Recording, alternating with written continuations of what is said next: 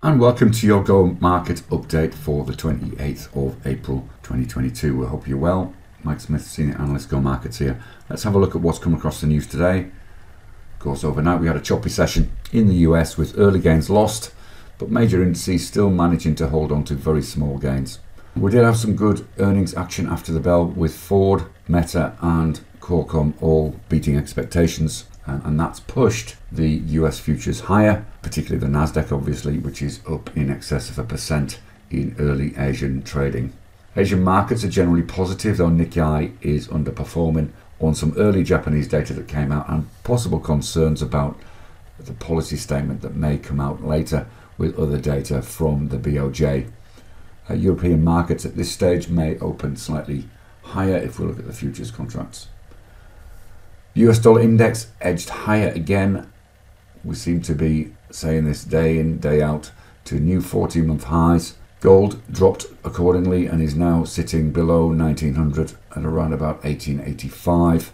Copper moved higher on a bounce and it is up in Asia again today, and oil is pretty static around 105 on the Brent contract, with markets still a little uncertain about where it should go next, particularly with the potential demand concerns resulting from the China COVID lockdowns.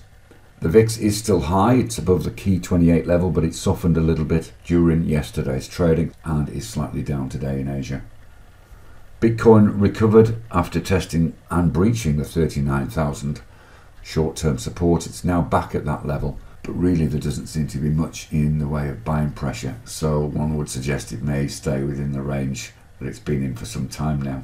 Obviously there's big US earnings and data today. We've got the BOJ interest rate decision and policy statement, as we've already referenced. That's going to influence both obviously the Nikkei and the Japanese yen fairly significantly. We've also got inflation data coming out of Germany, European consumer confidence, and then some big numbers out of the US tonight with US weekly jobs, personal consumption expenditure, which the Fed look at as part of its inflation measures, and GDP numbers all out prior to market open.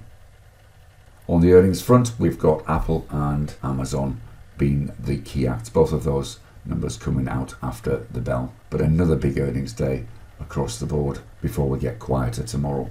Let's have a look at a couple of charts. Start with the GBP pound Japanese yen. You can see we had that sharp bounce off 159.60 and that's continued in Asia this morning.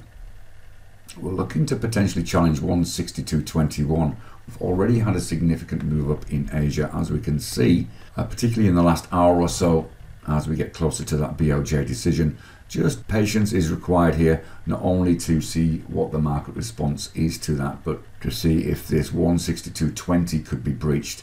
If it is, then there's a potential move higher, with the next key level being around this 163.40, so around about 120 pips up from that key resistance. On the ASX, which is up around 0.7% at this stage, we see some money coming into materials again. You can see on BHP here, not only did it bounce off its 200 MA and this key support at around about 45.40, but you see how engulfing that candle is. Although this candle today so far at 47.66 where it's trading now doesn't look particularly spectacular, note that it's trading towards the highs of the session, and we suspect that this is something that may continue up to possibly around about $50 in the first instance to retest that key psychological level, which is around about 4.6% up from where we're trading now.